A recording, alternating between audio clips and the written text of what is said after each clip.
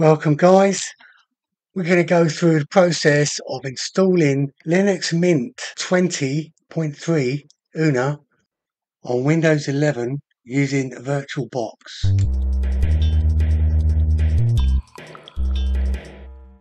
Welcome guys, we're going to install Linux into a VirtualBox. So you've installed Oracle VirtualBox on the website, which is on the page or in the description, and we run that. When you click New, and then we give it a name.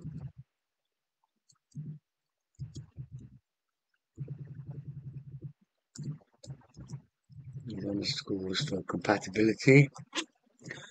I'm going to leave it in a default drive folder, but that can be changed. Memory size. Okay, we're going to go for the recommended is about 2 and the minimum's 1. So we're going to go for a bit more, give it 4. And then you want to leave it at the virtual hard disk and then create that. So that's already picked a name for us. It's set to 10. That is the minimal. And because it's dynamically allocated, we can potentially take that up to 20 because it won't use all the space straight away. But if you find you end up needing it in the future, it can grow up to 20. This can also potentially be changed in the future. So we create that. And then we just need to make a couple more adjustments. Now I'm going to take off a floppy disk and then move that up, and then processor. Now out of I've got 8, it says 16 here.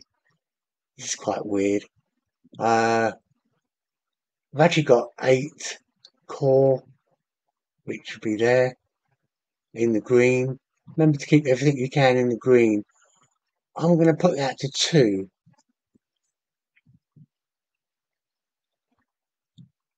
Okay, the other thing is the video memory. Got 16 meg, and it's a bit low. So I'm going to go all the way over, give it 256. So it's going to be nicely flowing and responsive. Remember, if you've got 16 gig, 8 gig graphics memory, then this video memory is small in comparisons. So select the maximum there. Also, we can change the graphics controller. I'm going to go to VBox SVGA. It handles changing the resolution. Okay, so normally we used to have CD-ROM drives where that would be listed, and that's where we would have our ISO unpacked or just stored. USB sticks is generally another one, but now we have the ISO file that you would have downloaded via the description in the page. This is the 20.3, the Una. Open that. That's now added. And we're ready to go. So now we can click Start.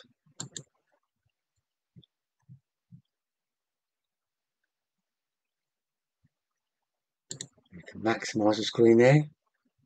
Hopefully we'll change this later. Start Linux Mint. My ISO file is actually on my USB stick. If I put it on the drive, I believe it would have booted a lot quicker there. Now the view you got full screen. Scale mode is what we'll go for. Switch, and as you can see now, we've got a nice size window. So there we have it. We've got the Linux Mint. It doesn't look quite the best resolution, but we want to install it. So this is like the live version. We want to install it. So we click on Install Linux Mint.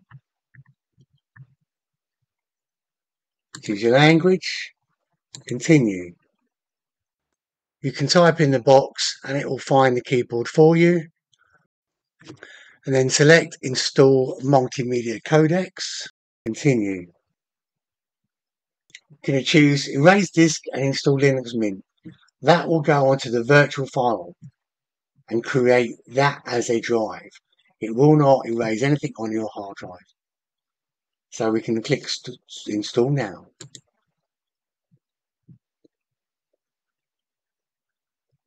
Just continue.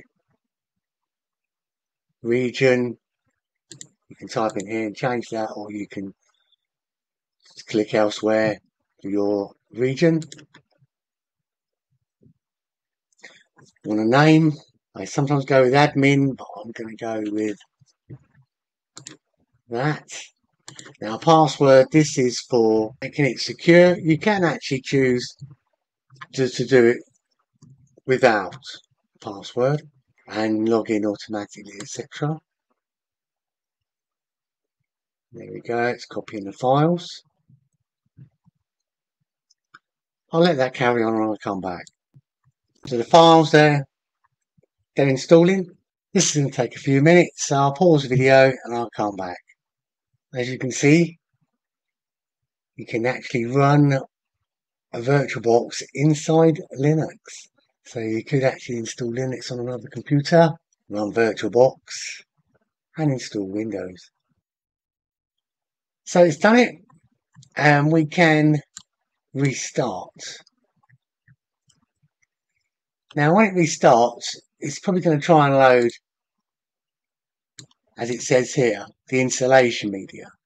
Now, previously it never gave this message, but luckily it does now. And what it's also done is actually removed it from within the settings.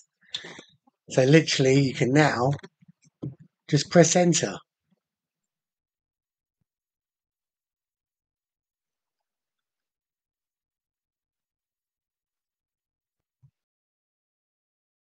Enter the password and log in.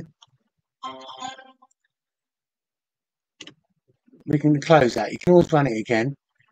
If you're new to Linux, you may want to leave this up and let it come up again.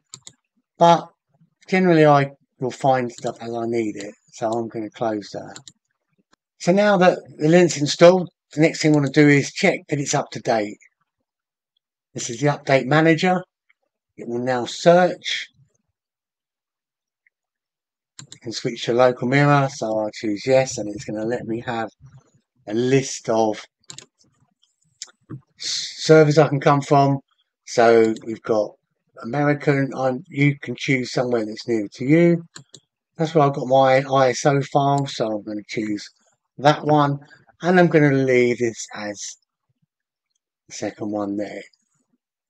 Some of you might want to have the other way around, which is quite understandable. Click OK. Now it's updating the cache, and it will show if there's any updates.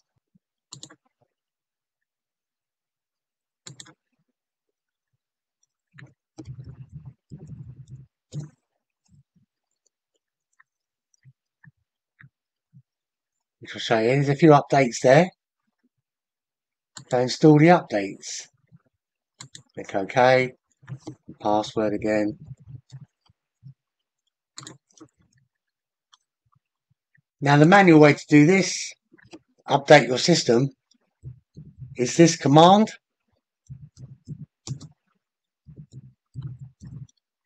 If you want to just check everything's there.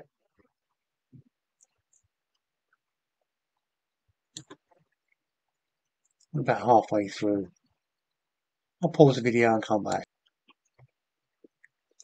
So the updates, they do request a reboot, and then we can run that.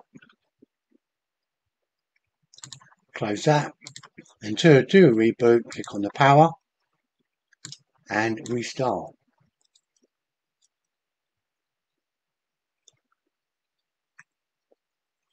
Control F, that's the right hand Control F. Once you're in full screen, You get this little menu down the bottom here where you can reset the machine or shut down or even pause it. You can come out of this mode either doing Control C or Control F again. Do Control F again and that will come out full screen. But you can switch with these. So there we go. And that is how to install Linux Mint 20.3 on a VirtualBox in Windows 11.